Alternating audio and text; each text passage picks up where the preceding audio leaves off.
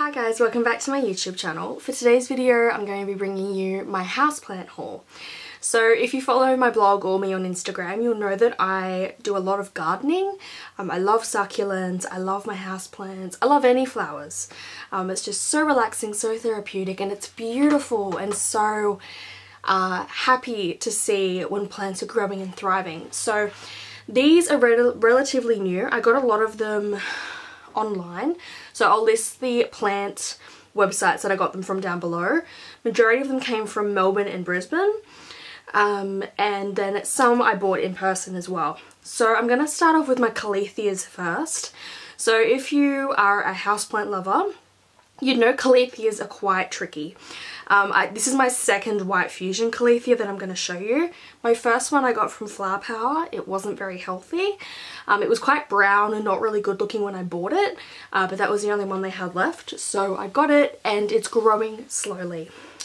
One of my main tips for Calathea growth is using a humidifier or a diffuser. This is a spare one that I have just in case. I did have one from Kmart. It was my favourite diffuser ever. That accidentally broke because I used it so many times. So at the moment in my little growing plant area room, I've got this one set up, and I'll show you in a clip. I'll insert it somewhere of this working on the plants. So this just helps keep the humidity at a really good level for the plants. The white fusion that I got from a online shop called Plants by Wendy, this arrived beautifully. But now it has new, fresh, healthy growth, and I'm so happy because I was so upset with the one from Flower Power as it just sort of died.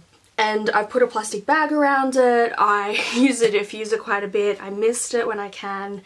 I keep it in a nice, well-lit room, but it's not near the sun. So hopefully that will be growing soon. So with this little cutie, I've got a few little pebbles up here. I do have more, but I took some of them out because I didn't want them falling. This is a terracotta pot from IKEA with this little saucer with it. This has absolutely blossomed and I'm just so happy with it. There's a lot of new leaves producing upwards. I'll insert a proper video clip so you can see, but this is my little baby. Even though I've had lots of tears with the Calathea because I don't want them to die. So the next Calathea that I'm going to show you is a peacock Calathea.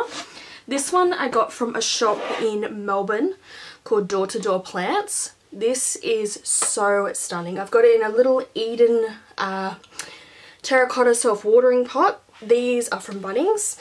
So the leaves on this are absolutely stunning. I love with every single different Calathea you get that there's a different variation of leaves. This one is a nice sort of mini compact one, which I love. And she's just been thriving really well. In the morning she goes sort of limp, but in the afternoon, nighttime, she springs up. So I think that's a common trend with Calatheas, because I've got the Calathea, the Marquis Burr one, I'm not pronouncing it right, but that one does the exact same thing. So same deal with this one. I do have a water meter that I use to check it as well. So it checks the moisture in the soil, the light, if it's getting enough or not too much. And it checks the pH balance as well. I will include a snippet of how I do that as well in the video somewhere. So that's the Calathea peacock plant. The next one that I'm going to show you is the Calathea orfiblia. This one is pretty new in my collection. I got this from a shop called Plant It Up. I got a few different plants from them and they gave me a free plant which is thriving really well.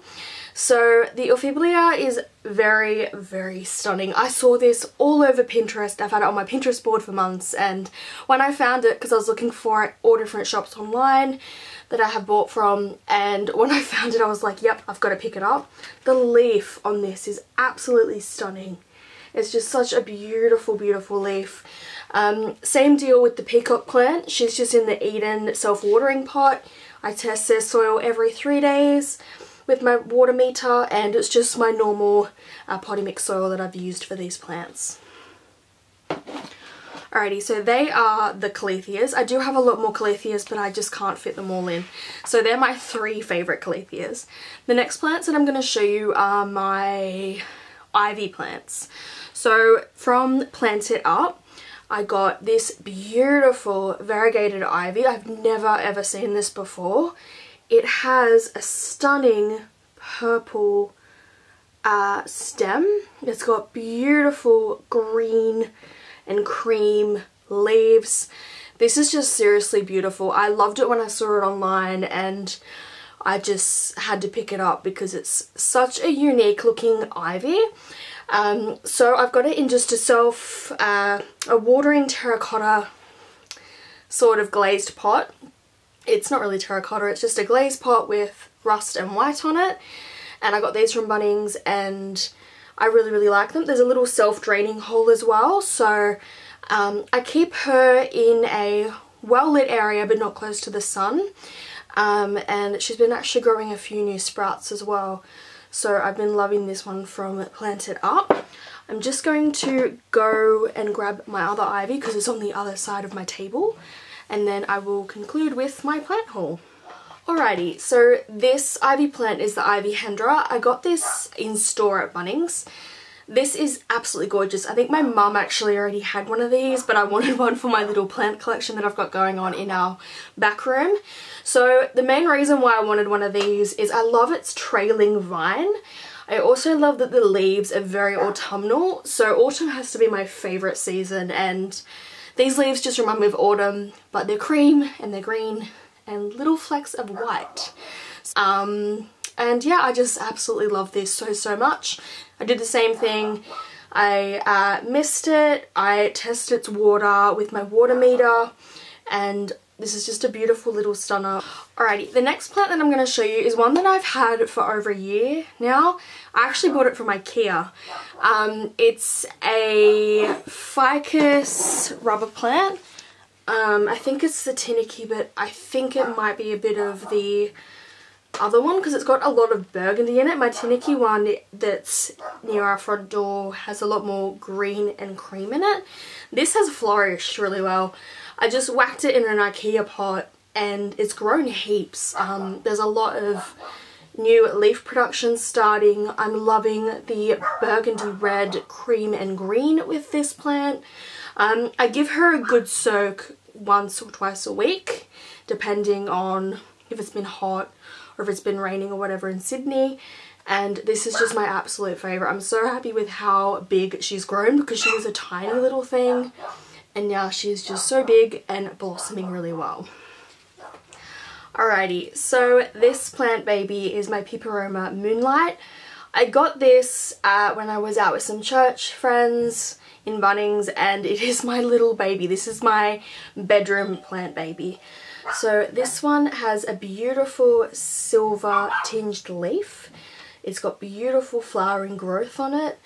I keep it in the same soil as my other plants. I do a water measure check and I give her a nice soak once to twice a week depending how dry she gets. She's situated in my room, which has light, bright light, but it's not heavy full light. So she's just in a glazed pot. This was from Bunnings on sale and I just love this plant so much. I want to get a few more Peperomas because I just love the leaf variation on them, but this one's my little baby cutie. Alrighty, so the last plant that I'm going to show you is another Peperoma. This one's the Red Luna. So I got this from Door to Door Plants. It is a stunning eggplant purpley black leaf. I like the little ripples on this leaf. It's really different to the more thicker leaf on the Moonlight Peperoma. I've just got it in a little pot from Flower Power with that same colour theme I have going on at the moment. And I give her water when she gets dry, so I always check them before I water them, and I water them with distilled water. So I get the big 5-litre bottles from Bunnings, and I've just been watering with that because I read up before I started my houseplant obsession.